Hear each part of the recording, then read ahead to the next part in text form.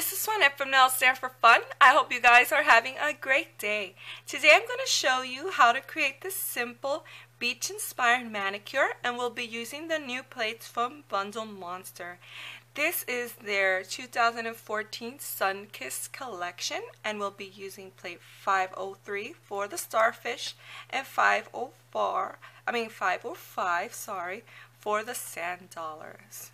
Okay, this is a basic nail stamping manicure, so I want to go over some quick tips for you guys, especially to all my friends who are starting to nail stamp, and I hope you guys enjoy the video.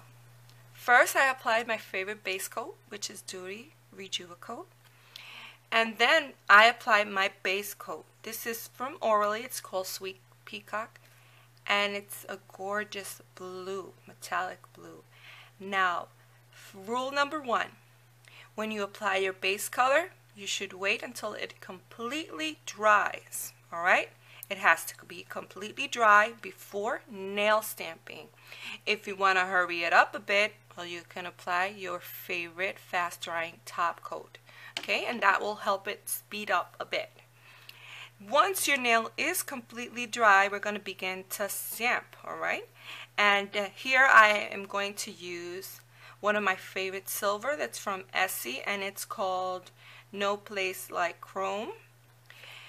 If you have this collection, this metallic collection from Essie, they all stamp beautiful. Okay, so if you have this in your stash, you should take them out and use them for nail stamping.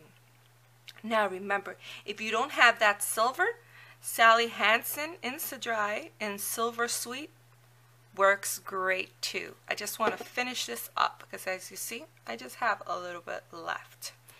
And now we're going to stamp. Okay, let's get ready to stamp. Remember, when you're going to stamp, get all your tools, alright? Be prepared. Get your polish, get your stamper, your scraper, your tape to clean your stamper, your cotton ball and acetone to clean the plates.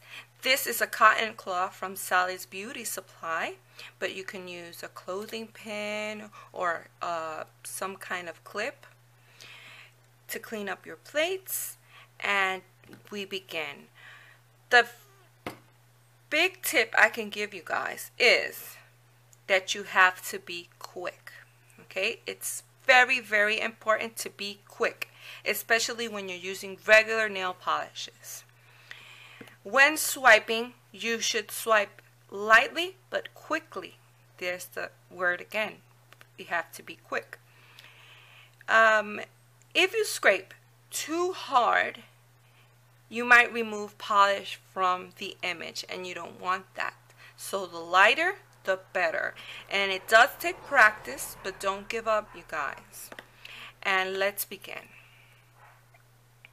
So we apply the polish onto the plate, and we gently swipe. We pick up, there we have them, and we stamp. Try stamping in different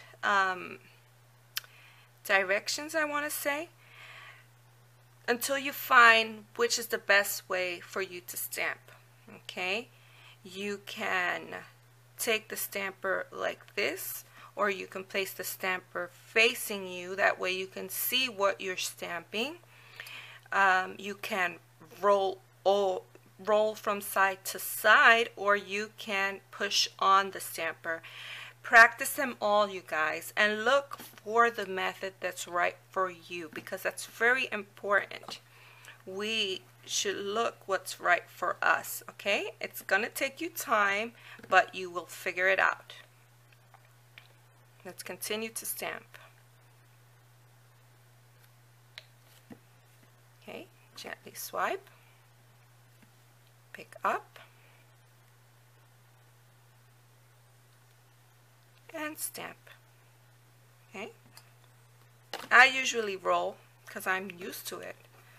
I guess because I started with a Conat stamper, but I stamp either way, or rolling or pushing it on.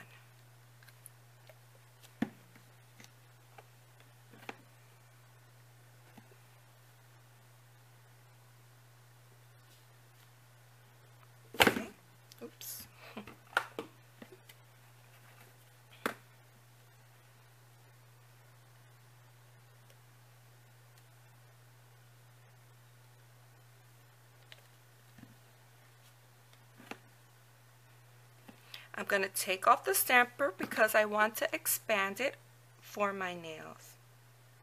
So I'm just going to expand it, pinching it in the back, and roll on.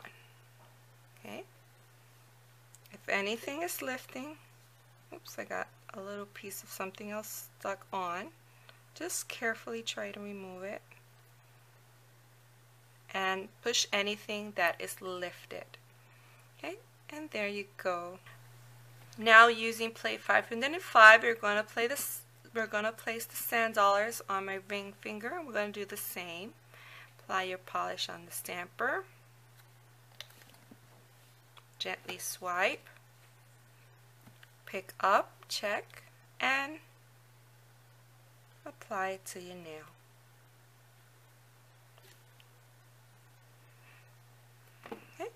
Stamping does take time, you guys, to learn, but don't give up. The important thing is to have fun, alright? And there we have everything stamped. So the last step would be to apply your top coat and to clean up. When applying a top coat, remember to be generous, okay? You want to grab a lot on the brush. I don't know if you can see. I grabbed too much there, but at least to have a big ball of top coat on your brush.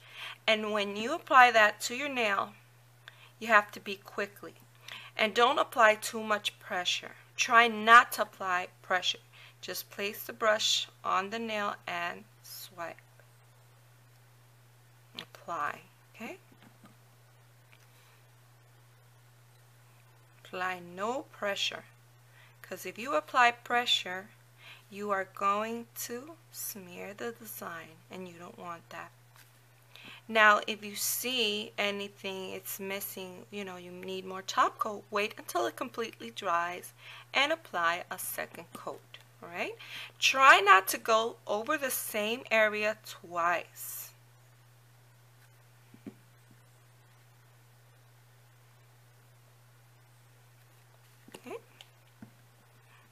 And there we go.